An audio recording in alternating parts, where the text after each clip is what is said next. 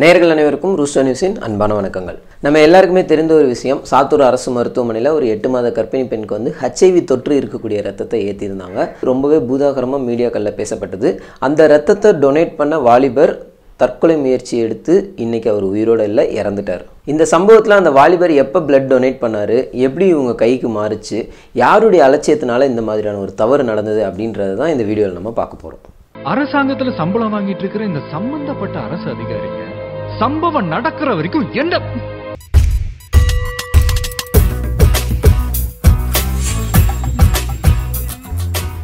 ராமநாதபுரம் மாவட்டம் கமுதி பக்கத்தில் இருக்கக்கூடிய ஒரு கிராமத்தை சேர்ந்த நபர் தான் ரமேஷ், வயது 19.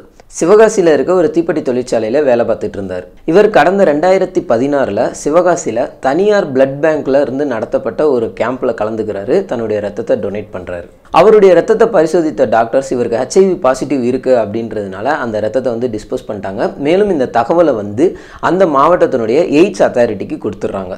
எய்ட்ஸ் அத்தாரிட்டி யாருன்னு பார்த்தா ICTC அப்படின்னு சொல்லப்படுற integrated counselling and testing centre அப்படின்னு ஒரு மையம் வந்து எல்லா மாவட்டத்திலையும் இயங்கிட்டு வருது. இந்த மாவட்டத்தில் இருக்க ஆலோசகர் தான் இந்த மாதிரி எய்ட்ஸால் பாதிக்கப்பட்டவங்களுக்கு கவுன்சிலிங் கொடுத்து அவங்கள மேற்பட்ட சிகிச்சைக்கு அனுப்புகிறாங்க. ஆனால் 2016 அவர் பிளட் டொனேட் பண்ணி அதில் HIV பாசிட்டிவ் அப்படின்ற விஷயத்தை கண்டுபிடிச்ச பிறகு எய்ட்ஸ் அத்தாரிட்டி சைட்ல இருந்து ரமேஷ் அவர்களுக்கு எந்த ஒரு தகவலுமே கொடுக்கப்படலைங்க. இப்போ நடந்த இந்த பிரச்சனைக்கு இது ஒரு முதல் அலட்சியம்னு சொல்லலாம். மேலும் அவரோட பிளட்டை 2016 டெஸ்ட் பண்ண அந்த டாக்டர்ஸ் கிட்ட கேட்கும்போது, நாங்கள் எதுக்கு பேஷண்ட் கிட்ட இன்ஃபார்ம் பண்ணோம், அது எங்களோட வேலை இல்லை, நாங்கள் எய்ட்ஸ் அத்தாரிட்டிக்கு இன்ஃபார்ம் பண்ணிட்டோம், அது அவங்க தான் கவுன்சிலிங் கொடுக்கணும், அவங்களோட வேலை அது, அதை நீங்கள் அவங்ககிட்ட தான் கேட்கணும் அப்படின்ற மாதிரி பதில் சொல்லியிருக்காங்க. ஒருவேளை அந்த டாக்டர் உடனே அந்த பேஷண்ட் அந்த ரமேஷை கூப்பிட்டு இன்ஃபார்ம் பண்ணியிருந்தாருன்னா இன்னைக்கு இப்படிப்பட்ட ஒரு சம்பவம் நடந்திருக்காது. இது அவர் மேலே தவறு இல்லை அப்படின்னாலும் இது ஒரு வகையில் இரண்டாவது அலட்சியமாக சொல்லலாம். இந்த சம்பவம் முடிந்து கிட்டத்தட்ட 2 வருடங்கள் ஆகுது. இதுவரைக்கும் அந்த ரமேஷ்ன்ற நபருக்கு தனக்கு HIV இருக்குது அப்படின்ற விஷயமே தெரியல. அவர் சாதாரணமான வாழ்க்கையை வாழ்ந்துட்டு இருக்காரு. அதன் பிறகு அவர் வந்து ஃபாரின் போகிறதுக்காக ட்ரை பண்ணிட்டு இருக்காரு. அவருக்கு ஒரு இடத்துல வந்து ஆப்ஷனும் கிடைக்குது. ஓகே நீங்கள் வாங்க அப்படின்ற மாதிரி சொல்கிறாங்க. விசா வேணும் அப்படின்றதுக்காக விசாவுக்கு அப்ளை பண்ணி அதுக்கான விஷயங்களை ஃபாலோ பண்ணிட்டு இருக்காரு.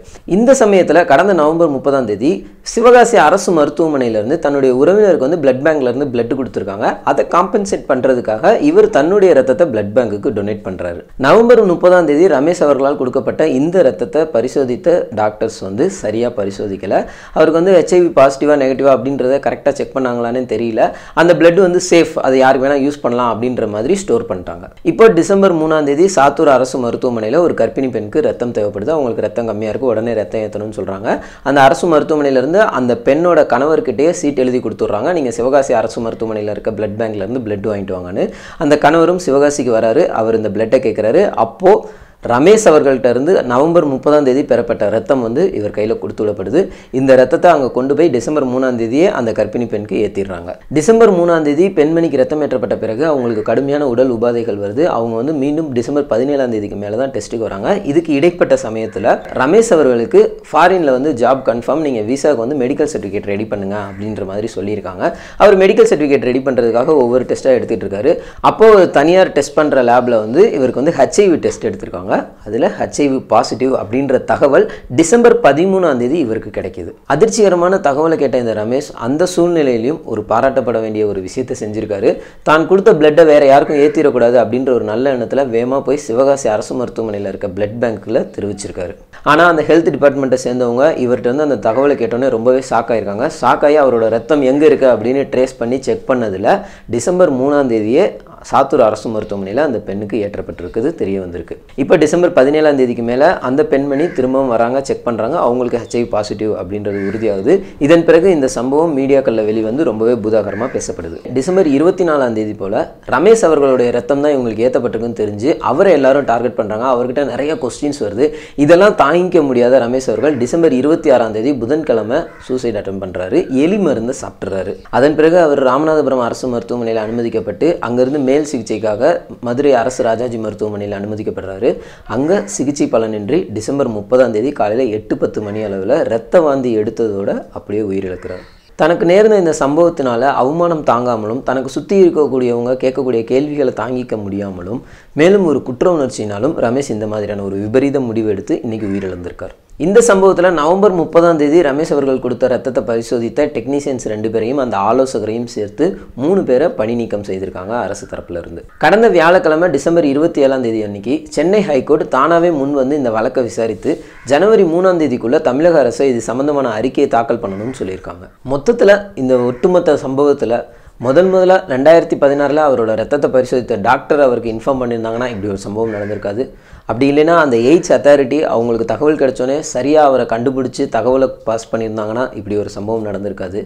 அதை தாண்டி நவம்பர் 30ஆம் தேதி அவர் ரத்தம் கொடுக்கும்போது அந்த டெக்னீஷியன்ஸ் கரெக்டாக அவரோட ரத்தத்தை பரிசோதிச்சிருந்தாங்கன்னா இப்படிப்பட்ட ஒரு தவறு நடந்திருக்காது. அப்படி இல்லைன்னா டிசம்பர் 3ஆம் தேதி அந்த பெண்மணிக்கு ரத்தம் ஏற்றுறதுக்கு முன்னாடி அந்த டாக்டர் இந்த ரத்தத்தோட சாம்பிளை ஒரு தடவை பரிசோதிச்சிருந்தாங்கன்னா இந்த தவறு நடந்திருக்க வாய்ப்பே இல்லை. ஆனால் டாக்டர் தரப்பில் சொல்லும்போது நாங்கள் ஒரு எமர்ஜென்சியில் பிளட் நீடுன்னு சொல்லியிருக்கோம், அந்த சமயத்தில் பிளட் பேங்க்கில் தான் அவங்க டெஸ்ட் பண்ணி எல்லாமே வச்சிருக்கிற பிளட்டை தான் கொடுப்பாங்கன்ற ஒரு நம்பிக்கையில் தான் இவங்களுக்கு ஏற்றுறோம். நாங்கள் வந்து பிளட்டை கொண்டு வந்ததுக்கப்புறம் அதை டெஸ்ட் பண்ணிட்டுலாம் இருக்க முடியாது, ஒரு எமர்ஜென்சி பேஷண்ட்டுக்கு வந்து நாங்கள் சீக்கிரம் ரத்தம் கொடுக்கறதுக்கு தான் பார்ப்போம், அதனால நாங்கள் வந்து இதெல்லாம் பண்ண முடியாது அப்படின்ற மாதிரியான தகவலை கொடுத்துருக்காங்க. அலட்சியம் அப்படின்ற ஒரு நோயினால் இன்றைக்கி HIV அப்படின்ற ஒரு மிகப்பெரிய கொடிய நோய் கிருமி வந்து ஒரு கர்ப்பிணி பெண்ணுக்கு ஏற்றப்பட்டிருக்கு. எல்லா டாக்டர்ஸும் அவங்க கருவில் இருக்க குழந்தைய வந்து HIV பாசிட்டிவ் இல்லாமல் நாங்கள் காப்பாற்றுறோம், அதுக்கான எல்லா முயற்சியும் நாங்கள் பண்ணிகிட்டு இருக்கோம் அப்படின்ற மாதிரி தான் தகவல் கொடுத்துருக்காங்க. ஆனால் பாதிக்கப்பட்ட இந்த பெண்ணோட நிலைமை இன்றைக்கி அவங்க வாழ்நாள் முழுவதும் அதற்கான தேவையான மருந்து மற்றும் மாத்திரைகளை எடுத்துக்க வேண்டியது கட்டாயத்தில் இருக்காங்க. இனிமேலாவது இந்த மாதிரியான ஒரு தவறு நடக்கக்கூடாது. எல்லாத்துக்குமே நம்ம தமிழக அரசையே குறை சொல்லிட்டும் இருக்க முடியாதுங்க. அந்தந்த அதிகாரிகள் ஒவ்வொருத்தருமே ஏதோ ஒரு வகையில் ஏதோ ஒரு இடத்துல வேலை பார்க்க தான் போகிறோம், அவங்களுடைய ரெஸ்பான்சிபிலிட்டி அவங்களுக்கு தெரியும்.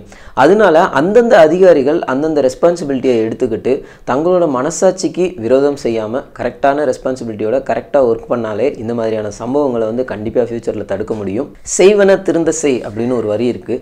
அதுக்கேற்ற மாதிரி இனிமேல் நம்ம செய்யக்கூடிய வேலைகளை திருந்த தெளிவாக செய்வோம், இந்த மாதிரியான பிரச்சனைகளை தவிர்ப்போம் சொல்லிட்டு வேறொரு வீடியோவில் உங்களை சந்திக்கும் வரை உங்களிடமிருந்து விடைபெறுவது த ரூஸ்டர் நியூஸ் டீம்.